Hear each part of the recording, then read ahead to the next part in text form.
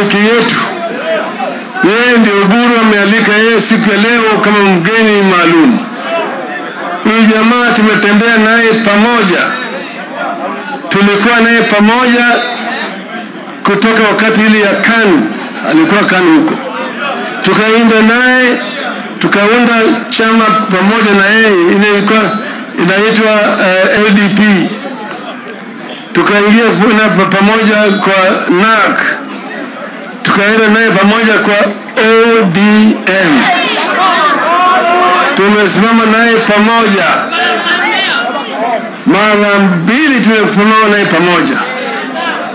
Tukipigana na tujashindwa. Kila mara kwa mara tumekuwa tunanyang'ana tu. Yeye amesimama na mizizi kidete. Hata mara hii ya mwisho hakuchaguliwa kama mgombea mwenza na yangu, lakini alibaki na sisi. Alibaki na sisi. Jamaa ana moyo. Jamaa ana ukakamavu. Jamaa ni mtu ambaye unaweza kumwamini. Yeye ni mtu mwaminifu. Yeye tena ni mtu Mkristo. Yeye ni mtu ana tabia ya ukingwana. Ana upendo. Ana upendo kabisa. Juzi nilisikia kama Ruto alikuwa pandeni anasema tu, mimi najua baba hatasimama. Sasa mimi nitakuwa na kalonzo tu. Anaongea juu ya kalonzo kama kalonzo ni kama yeye. Kalonzo ameshinda Bwana Ruto mara 10.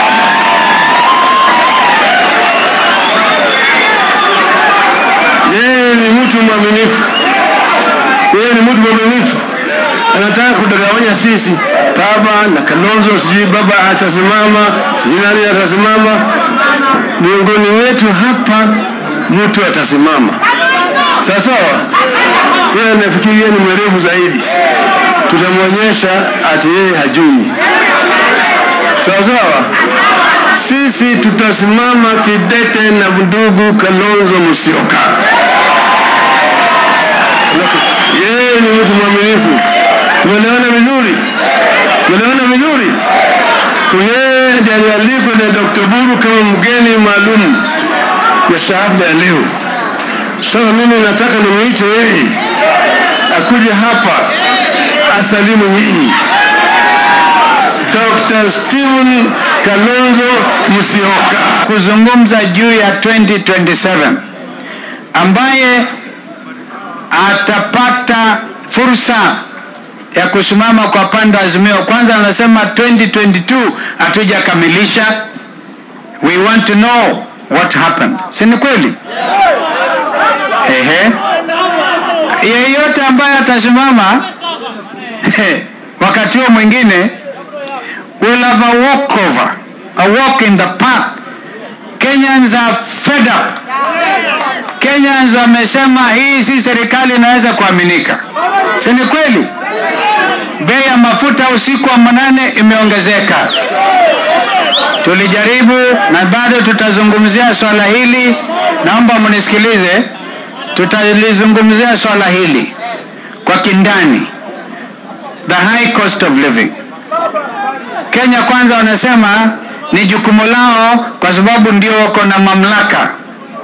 Lakini nasema Article 43 of the country's constitution talks of basic rights, and basic rights are human rights. Kwa mfano, hakuna mwananchi wa Kenya sasa hivi anapaswa kulala njaa. Lakini wakati wa maandamano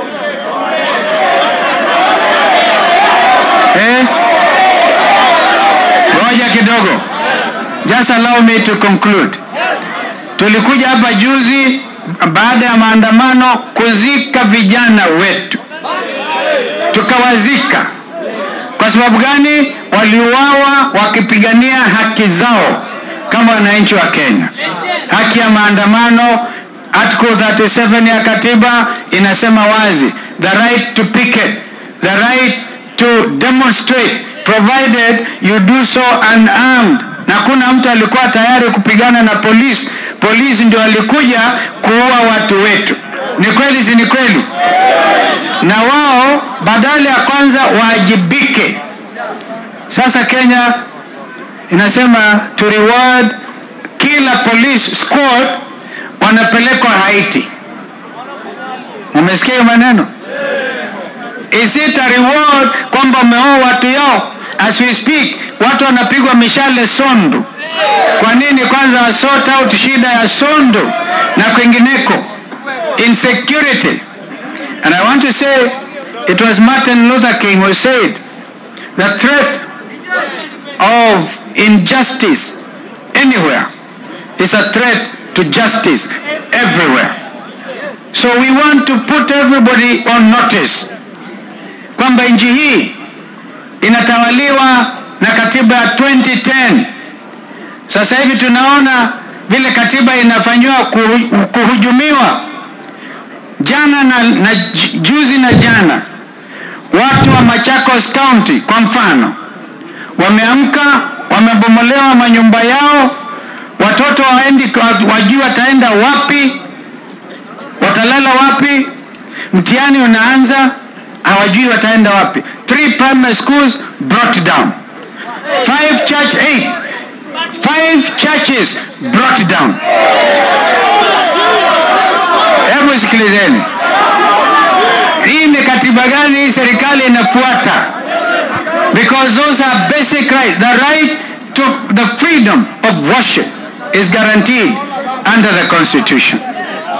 Kwa hivyo Wakenya, nadhani wengi tumeona, next time hakuna mtu atakuja kudanganya wengine namna hiyo. Kwa hivyo na nyinyi lazima tuimize, sisi na nyinyi tutakaa kama marafiki. Hakuna mtu atakuja katikati yetu na nyinyi. Na mnajua hii dunia, mtu akija anacheka nafikiria watu wameingia box. Kuna wa kuingia box na wale sio wa kuingia nini? Mahali ndovu inapitia, hata ikimaliza miaka 10 inarudia wapi? Tunaelewana? Kwa hivyo sisi kama jamii ya Wakamba tumekuja hapa na party leader wetu kukuja kuambia Wajaluo na Wakamba tutakaa pamoja kama kitu kimoja na hatutawachana. Kalonzo made a decision to support Raila. He made that decision to support Raila, and I thank him for that, because it was not an easy decision to make. It was not an easy, I can tell you, it was not an easy decision to make. So we have traveled that far, and therefore when I was looking across the whole world, looking at who can be guest of honor in my 80th birthday, I never celebrate my birthdays. I even forget sometimes my birthday. But I thought that this one of the 80th, the anniversary of my life, I should celebrate. And then I looked across whom I can bring to be my guest of honor, and I landed on Honorable Stephen Kalonzo Musyoka, because I thought he was the best to be. And therefore I'm happy that he has come, and I thank him immensely for having honored my invitation. Finally, I would like to say just one piece about this government of William Ruto. This William Ruto has refused to make the government or his regime to function. He is the single minister of roads, he is the minister of water, he is the minister of health, he is the minister of culture, he is the minister of sports, he is the minister of everything. Ruto, please, let your ministers also work. Me, I don't even know them, because I don't know what they do. And then, I also want to tell Ruto something else. Ruto, I also want to ask you to say the truth for once. Because whenever you move around, you promise so many things. So you will promise, Ruto, you will promise things which are devolved, like health. you come and say you are going to do health. Things which belong to the governors, Ruto says he is going to do. And then to make it worse, he never fulfills any of those promises he makes. Ruto, for once, when you came here, Ruto, you promised us that the contractors on all our projects in Siaya were going to be back to those projects within 3 weeks. Now it is almost 1 year. The road to Leunda from Bondo is still looking at us, staring at us. There's no contractor. The bridge in Usenge is still staring at us. There's no contractor. The road going through Jim's place in Ugenya is still looking at us. The contractor ran away because you are unable, you have refused to pay them. All the monies which you should use to pay them, you are using to fly all over the world. Tomorrow you are in France, the next day you are in America, the next day you are in Congo, the other day you are where?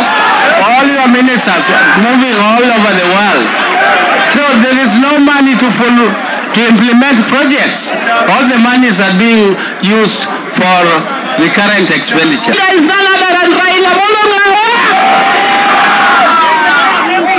Wale wanakuja hapa na mambo ya porojo, nyoko hapa na pale. Nataka tuwaambie sisi kama jamii tumesimama nyuma ya nani? Baba. Sema tena. There is no going back on Haiti deal. Honorable Ruto, what you meant is you've given our police officers only 3 choices. The first choice, they must go to Haiti. The second choice, if they refuse to go to Haiti, they will be sacked. The third choice, they must go to Haiti and die. Those are the only 3 choices you've given our sons. We know that most of those police officers come from very vulnerable homes. We know that they are breadwinners, the sole breadwinners in their family. And yet you are sending them out to die. Wanaruto, shame on you. Shame. Mukae imara nyuma ya Baba Raila Odinga, na yeye atatuambia na atatupatia mwelekeo. Halo, kwa sababu mkiubayuba kidogo, hamna kazi itafanywa na hao ambao wako serikalini. Hamna ugoje, hakuna hata kuoja show. Itakuwa kutembea na uongo, na wanataka kuja hapa kuhakikisha zile kula waliiba padeli ya Mount Kenya wameiba hapa Nyanza. Lazima nyinyi mukae gagali, tuchunge kula wakati itafika, na mawe kama inatakikana mawe ikuweko. Wakati raundi hii, sikiza, raundi hii wakati tutafika kupiga kula, kila mmoja wetu alinde kula. Na wale walitumiwa Mount Kenya kuiba kula kwa sababu wizi ulikuwa kule, wakati huo wakubali pia kupiga kula na wapige kula pale, watasaidika kama Wakenya. Kwa sababu wasipofanya hivyo, maisha ya hawa vijana yako katika taba. Mkaribisha vizuri sana na muendelee hivyo. Kiongozi yeyote akija hapa, mkaribishe, aseme mambo yake. Ukiona mambo mazuri basi. Jambo la mwisho, mjue inji hii ni inji yenu. Mambo tunaongea cost of living, ukiwa na serikali paka iangalie maslahi ya wananchi, iangalie maslahi yenu. Mambo ya cost of living tumeongea mara nyingi, na hata ukienda kula Amerika, chakula yoyote wanaweka subsidy. Kwa nini hapa tuwezi kupeana subsidy ili watu wapate petroli, wapate diesel kwa bei nafuu? The people's president, the whole of Kenya is behind you.